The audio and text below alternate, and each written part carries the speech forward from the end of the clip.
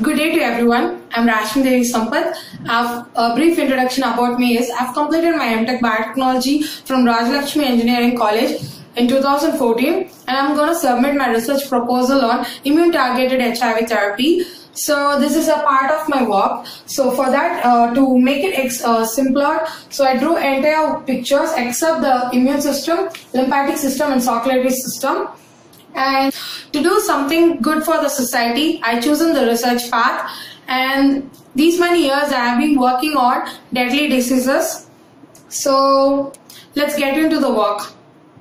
My topic is how HIV uses our own proteins and enzymes to produce millions of mutant virons, HIV virons, and how we can block it. So before I start into the actual mechanism of life cycle, let me explain about how immune systems works in our body. So immune system plays a vital role, and it acts like a huge defense mechanism. With the help of lymphatic and circulatory system, it connects like a network of tissues and organs and cells. When our body needs antibodies, nutrients and hormones, blood vessels will supply it. It's divided by 4 categories called plasmas, red blood cells, platelets and white blood cells. We'll see more on white blood cells, which is also known as lymphocytes. So it has A granulocytes and granulocytes. We'll concentrate on A granulocytes because the entire defense mechanism will take place here.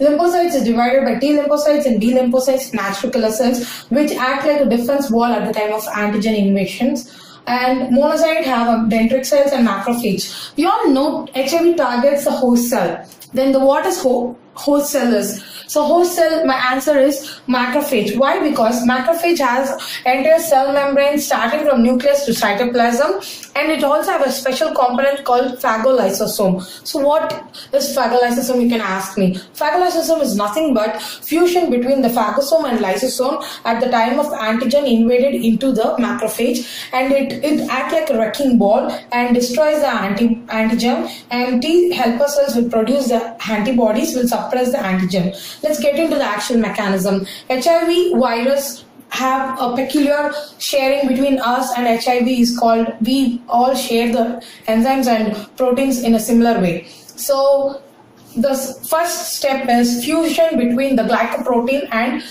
cell membrane. So CD4 receptor and co-receptors are CCR5 and CXCR4 binds with GP120 and 41 and releases the viral core protein inside the cell membrane. So the second step goes to the reverse transcriptation, which means formation of viral DNA from viral mRNA. After forming the viral DNA, with the help of microfilament, it goes to the viral nucleus.